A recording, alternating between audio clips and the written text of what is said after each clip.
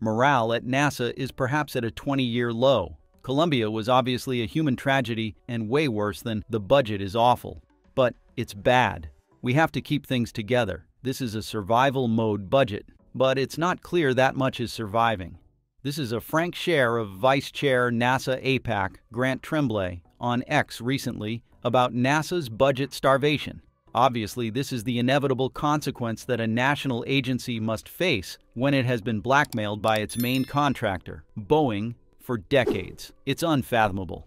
Why was NASA willing to pay Boeing $5.1 billion to get an incompetent spacecraft, Starliner, which is notorious for long delays and a series of technical failures? Worse, keep in mind that this is not its final failure. NASA is facing new trouble with the Boeing Starliner. Find out everything in today's TechMap episode. But before we begin, let's subscribe to the channel to stay up to date with the latest space news. When is the earliest the Starliner might come back? NASA and Boeing recently have come up with some possibilities. According to Steve Stitch, manager of NASA's Commercial Crew Program, the absolute latest Starliner could return, with Wilmore and Williams would be mid-August. You know, the big driver obviously is the handover that we have coming up between Crew 8 and Crew 9, which is in mid-August. Ideally, they should come sooner, though. You know, obviously a few days before that launch opportunity, we would need to get Butch and Sunny home on Starliner. Of course, everything needs to be based on the data gathered from the tests. Thus, the end of July could be a feasible option. We're really working to try to follow the data and see when's the earliest that we could target for undock and landing. You know, I think some of the data suggests optimistically maybe it's by the end of July, but we'll just follow the data each step at a time and then at the right time figure out when the right undock opportunity is. So how close are they to the date? At the time I made this report, NASA and Boeing engineers were evaluating results from last week's engine tests at NASA's White Sands Test Facility in New Mexico, as the team works through plans to return the agency's Boeing Crew flight test from the International Space Station in the coming weeks. The ongoing ground analysis is expected to continue throughout the week. Working with a reaction control system thruster built for a future Starliner spacecraft, ground teams fired the engine through similar in-flight conditions the spacecraft experienced on the way to the space station. The ground tests also included stress case firings and replicated conditions Starliner's thrusters will experience from undocking to deorbit burn, where the thrusters will fire to slow Starliner's speed to bring it out of orbit for landing in the southwestern United States. Talking about what's next after the test, Stitch said, "We collected an incredible amount of data on the thruster that could help us better understand what is going on in flight. Next, our team has moved into engine teardowns and inspections, which will provide additional insight as we analyze the results and evaluate next steps."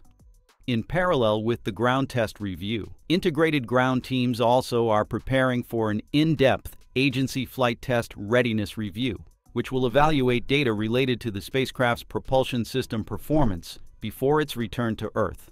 The date of the agency review has not yet been solidified, but they plan to discuss the testing and analysis work in detail during a media briefing next week. It sounds like both NASA and Boeing are demonstrating their determination to bring astronauts home at the end of this month.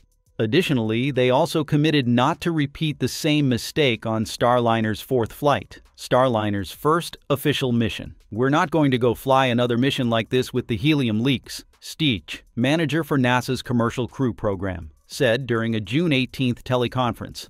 Starliner was expected to start its first operational mission to the ISS in early 2025. Known as Starliner 1, it is manifested to carry at least 3 astronauts to the ISS for a normal 6-month mission.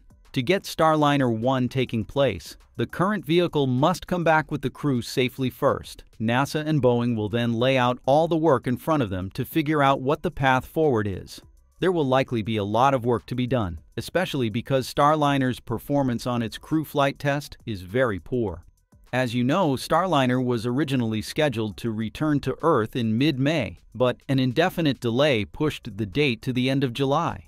This definitely is not boding very well for the first official mission in February 2025, which is simultaneous with the Crew 10 mission, NASA's 10th operational flight on Dragon. To be honest, SpaceX is scheduled to fly their Crew 10 mission late next summer, but the prep timeline has been accelerated to move it in parallel with Starliner 1. Thanks to that, in the emergency, Dragon would serve as a lifeboat for Starliner if it fails. However, with the current status of the Boeing spacecraft, NASA has to consider carefully the switch of both missions' timelines, which will cause traffic and internal schedules on the ISS to be disturbed.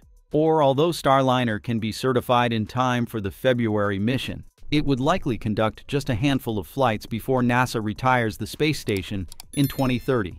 It could still be used to service the Orbital Reef orbiting station, led by principal partners Sierra Space Corporation and Jeff Bezos' Blue Origin. However, this is a very ambitious project due to Orbital Reef's very large scale, with a pressurized volume of up to 830 cubic meters, roughly 3/4 of the ISS, the largest space station ever built. Building a space station of such size is inherently complicated, and this will be much more complicated if Blue Origin and Sierra Space rule out SpaceX and go with Starliner. I believe that Jeff Bezos is smart enough to know which one brings more benefits to him. These sparked the concern that Boeing would not fully fill out Starliner's manifest. There is even a rumor that Boeing will cancel the Starliner project soon, evidence that this giant group has the intention to sell its cash cow, ULA, to Blue Origin, as a way to eliminate its resources in the space sector. This way they can focus more on aviation, their main field. The failure of Boeing's Starliner is not something unfathomable, especially when you look at its dark, long history. Starliner is a rival of SpaceX's Crew Dragon in NASA's Commercial Crew program in 2014. While SpaceX, the inexperienced one, got its Crew Dragon to the finish line first and has carried 50 people to orbit since 2020, Boeing, a legacy company, stumbled right outside of the gate. It has continued toiling with Starliner, playing a veritable game of whack-a-mole to address one engineering problem after another. An only partly successful uncrewed test flight in 2019 saw the ship get to space, but failed to dock with the ISS. The second chance for Boeing Starliner, called Orbital Flight Test 2, an uncrewed demonstration mission, also had a rocky journey similar to its third test flight, Crewed Flight Test. It wasn't until May 2022 that the company launched a successful uncrewed test mission, slipping nearly 2 years compared to the initial schedule. The final challenge, named Boeing Crewed Flight Test, came as Boeing faced serial woes on its commercial aircraft side after 2 crashes of its 737 line in 2018 and 2019 respectively claimed 346 lives. And yet, a door blew off a 737 MAX jet during a flight in January 2024. A series of serious accidents forced Boeing to sit on the hot seat. As predicted, the 737 failed multiple Federal Aviation Administration audits in the wake of the incident. Much worse, 2 whistleblowers who had come out against the company regarding production and safety issues suddenly died, one on May 2nd of a severe infection and the other in March of an apparently self-inflicted gunshot wound. Although Boeing did not assume any responsibility for the affair, the company has borne the brunt of public outrage. Perhaps to save its face, both NASA and Boeing's space divisions have tried to put the public off the scent with the Starliner launch. Finally, they took the vehicle off the ground successfully. But how to bring it back to Earth, perhaps? Both still cannot give the correct answer. And that just about wraps it up for today's episode. Thank you, and we look forward to seeing you next time.